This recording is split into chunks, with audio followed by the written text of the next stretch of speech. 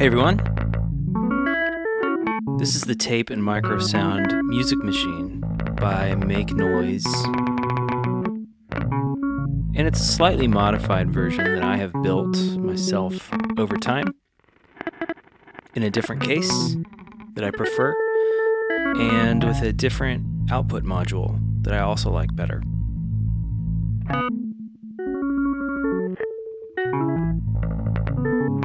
I just wanted to walk through an instrument that I really enjoy.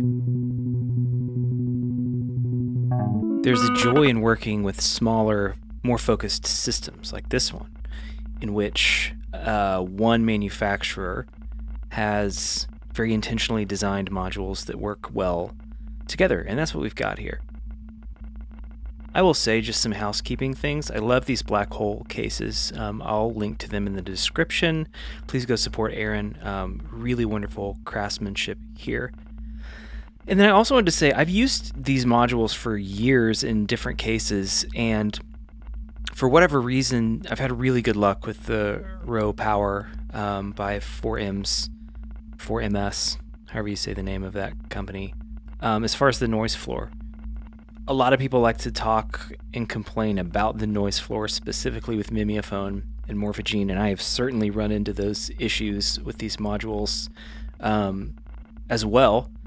You know, just to say a thing that people always say, highly dependent on power supply and what else you have going on in your case. And then also, the latest update to the firmware of Mimeophone really did dramatically lower the noise floor there. But, I mean, use your ears as we walk through, you know, the system today, and you can make your own determination. Don't make a determination based on forum posts or discussion elsewhere. Just listen. This is what the system actually sounds like.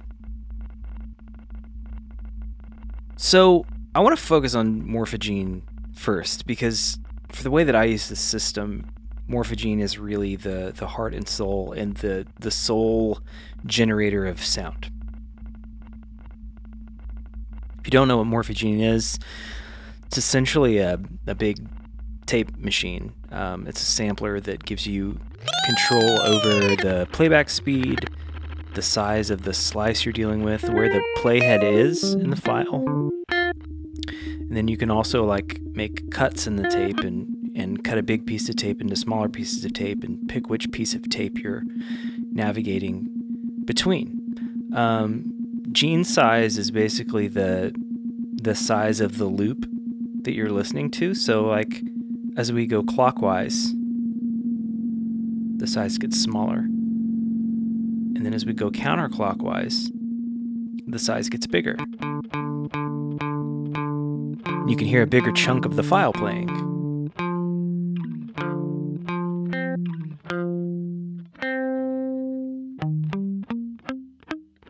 Like here you can hear the entire file playing. And it will just start back over when we get to the end. But if we go at noon, it's a much smaller loop. And we can control the start point of where that loop is with slide.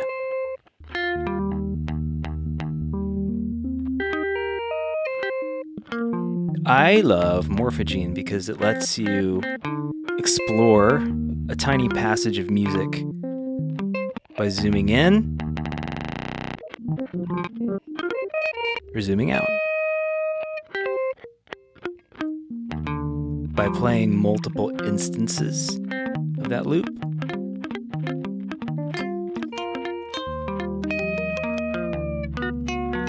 by slowing it down,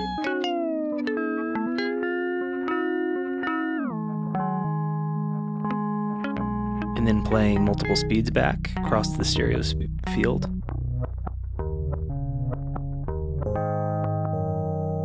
We're speeding it up. It's incredibly flexible.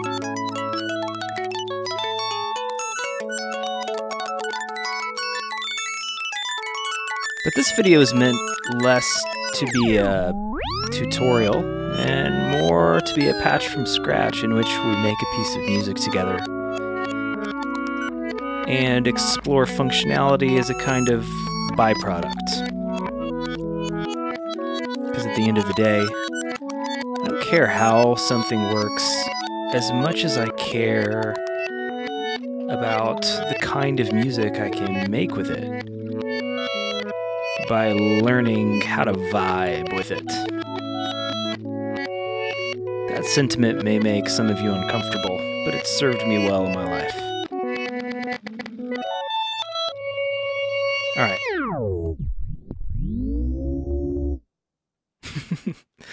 So, first let's go from Morphogene into QPOS, which is the filter in this system. QPOS is not a standard filter. It's highly resonant, or can be, for a bunch of out points. It's a multi-mode filter. And we're going to take the bandpass outputs here.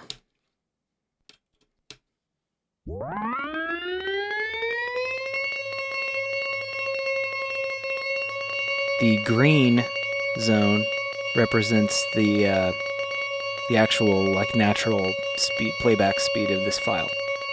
We'll start there. I want to listen to a little bit more of the loop than we have here right now. Yeah.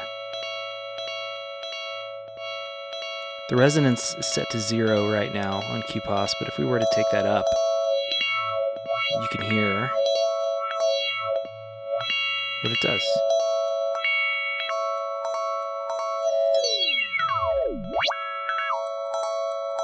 Highly pingable. But that's a different video. I'm going to turn it back down. We'll just dial that in right about there. Now,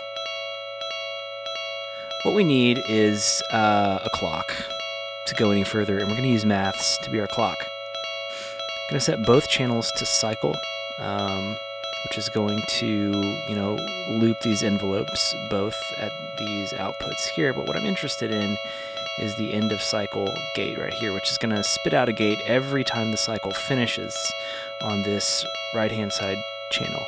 Let me grab a little mult for us.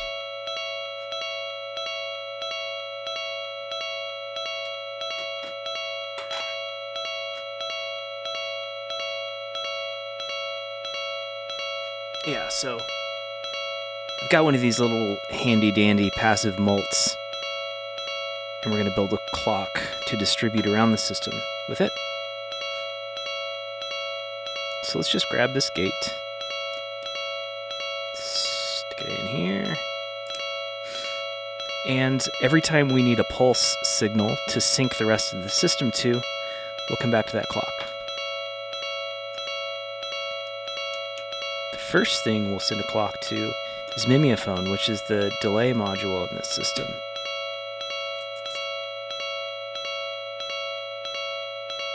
And we will turn on the skew button, which allows us to give the left and right channel 2 different delay values. Let me patch this up so that you can hear it.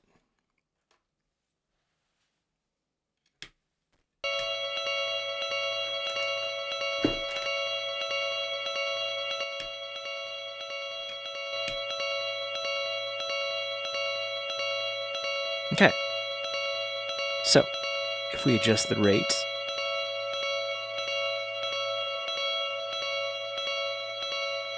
you can hear that we've got a slightly different delay time in your left and right ear.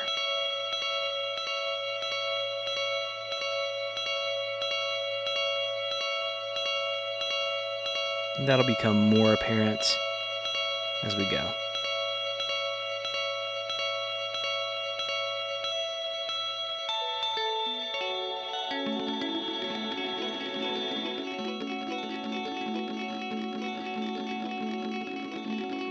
Hear how those relationships are changing?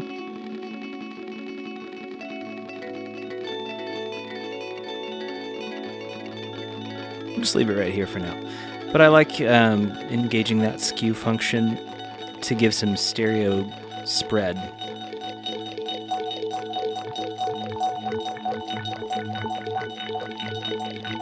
And you can hear already how interesting this patch is. We're not really doing anything, but it's fun to listen to. I would be remiss not to mention how much I love guitars and pianos playing backwards.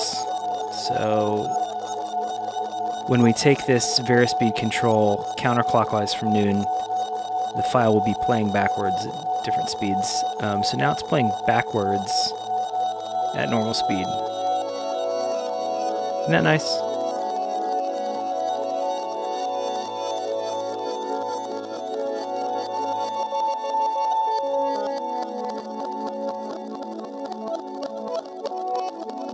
The other module that we will take this opportunity to clock is Wogglebug, which will be one of our sources for modulation.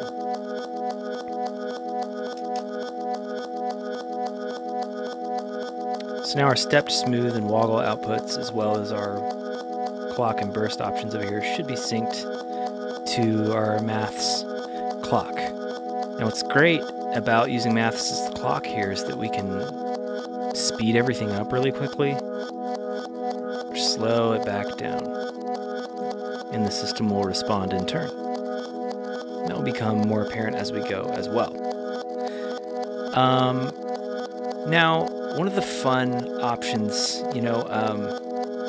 Morphogene lets you set various options on its SD card. There's a text file, and you can edit the text on that text document, and it will affect a bunch of different parameters on Morphogene. One of them is what the clock output does. And I have it set right now to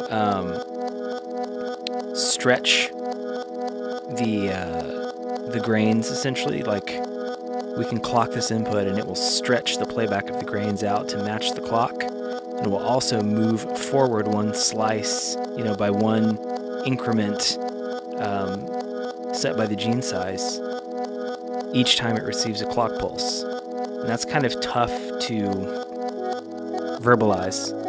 So I'm going to turn this delay down and I'm going to start clocking it and just let you listen to what it does. So right now we're looping the same piece of audio. Watch what happens when I clock the system.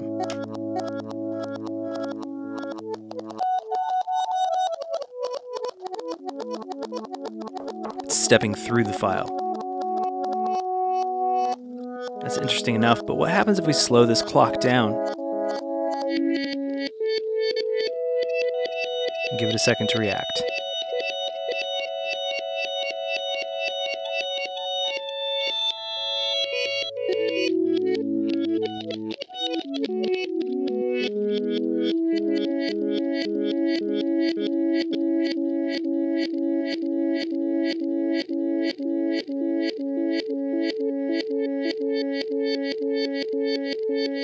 We get this really slow, organic forward motion from the file.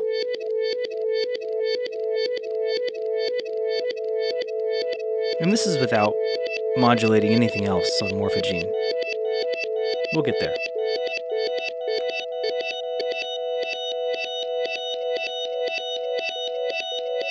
Let's speed this clock back up. We're doing that by adjusting the fall time. Bring our delay back in.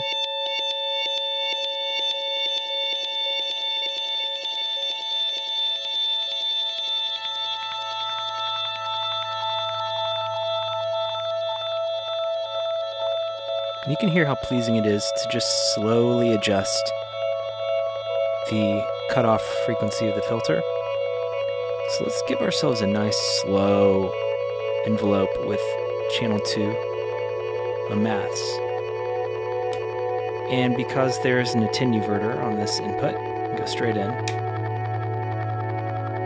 and just dial that in to taste.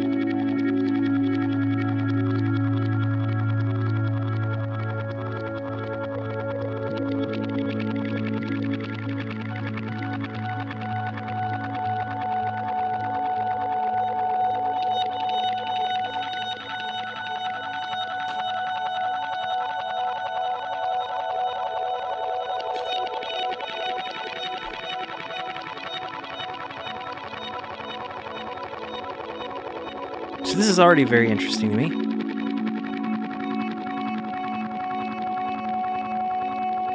But what if we were to take our file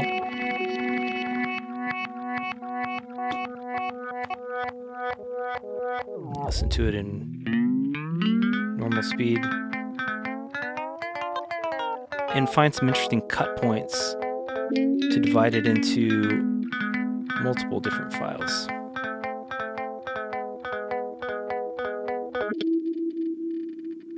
Let's just step through the file here.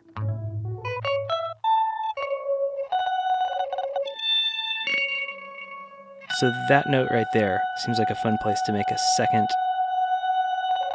little tape loop. So we're gonna hit the splice button right there. So now we actually have two different pieces of tape, two different files. They're not actually different files. It's like a marker within the same file, but you get what I'm saying. So this is our second half now, and let's keep walking through it.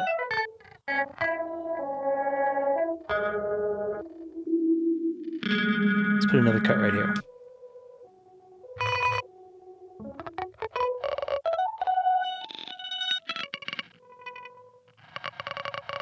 Another one right here. Okay, zoom back out. And now we have four, let's see, 1, 2, 3, 4 shorter files that we can switch between.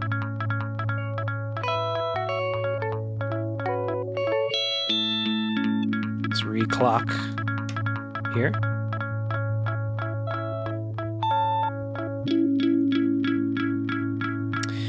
And then we've got this other gate, the end of rise gate on maths. And if we send a pulse into the shift input here, it will switch to the next splice.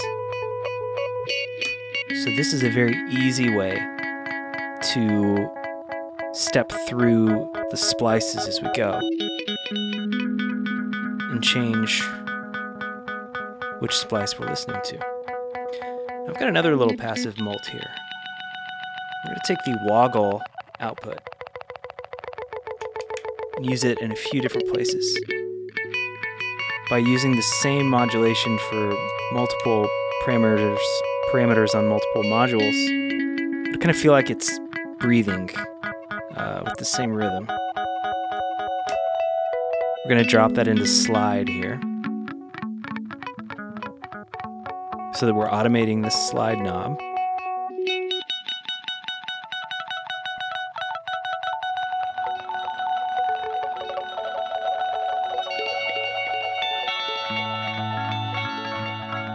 And then we're going to take another copy of that modulation. We're going to use it to change zones on mimeophone. This will adjust how much overall delay time is available to mimeophone. It can go from a very short delay on this side of the knob to a very long delay over here. So we're going to allow Wogglebug to step through those different delay times, which you'll see here as this LED changes colors.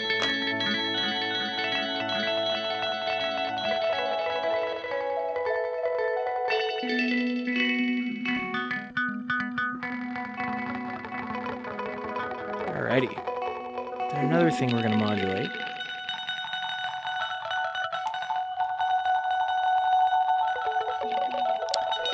is the gene size. So we'll start our modulation kind of counterclockwise for more of the file to play back bigger genes. We want to sweep that knob about, 90 degrees around the other way.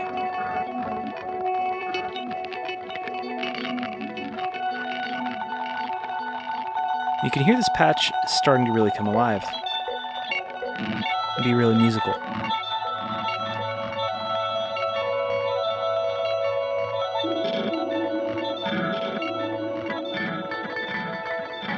I want to try modulating the rate on mimeophone. I may not like this. Let's just try it.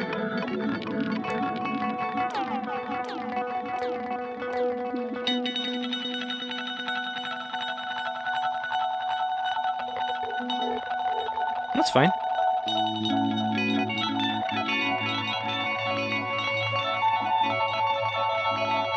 We'll grab another copy of this for the radiate, which we will send back the other direction. Good.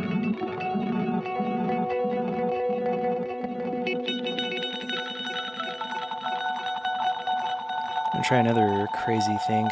There's an envelope follower on Morphogene, and it's sending some control voltage out according to the amplitude of the file. And I want to try using that to modulate the fall time of this envelope, but I may hate it.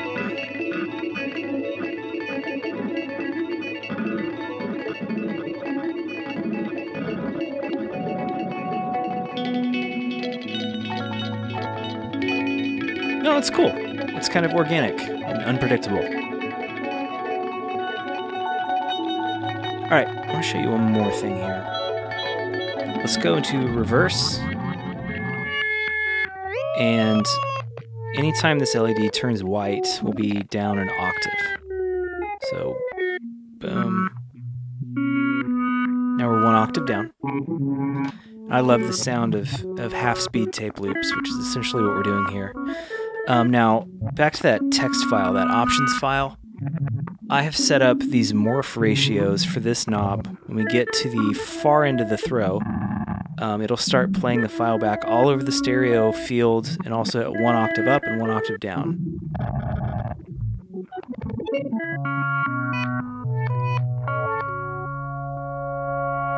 So we're getting, a few grains that are happening like an octave down and then an octave up from where we are right now. And I really like that.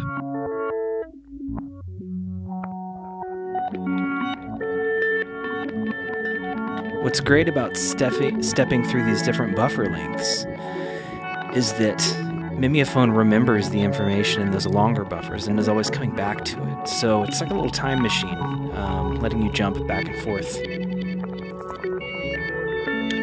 All right.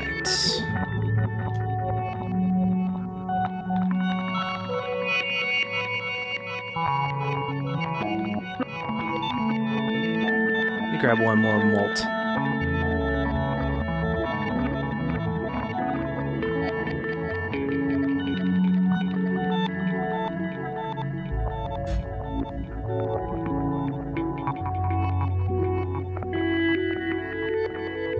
I'm waiting for the arrival of a black 2 HP molt there. Okay, so I want to grab a copy of this first maths envelope. We'll patch it back into where it was, which is cut off. But I want to try, one of the things I like about this board brain monitor module is that the actual output channels have VCAs. So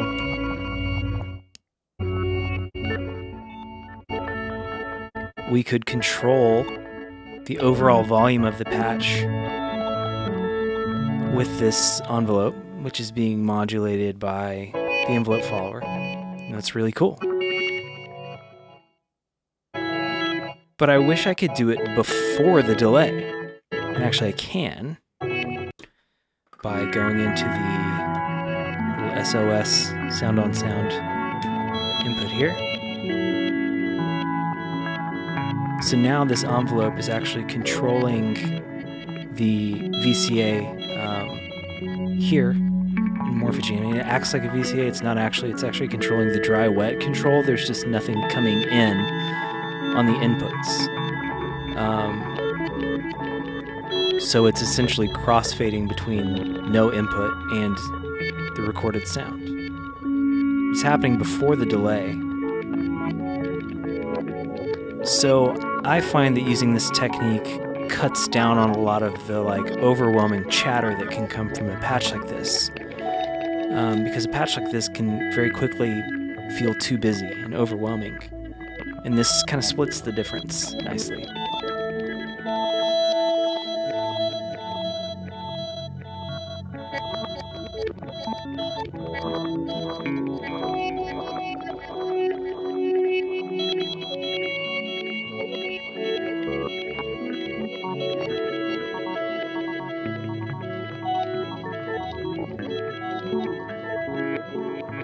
So this is kind of the bass patch here. This is one place you can go with the tape and Microsound Music machine. From here, the game is just actually playing the instrument with your hands. So I guess this is the place where I'm going to say thanks for watching. Like this video, subscribe, do all of that. And I'll just stop talking and have some fun playing this patch, and you can sit back and listen to it and fold laundry or whatever. But thanks for stopping by. We'll do more of these with this system because changing the instrument that has been sampled has a dramatic effect on the final material.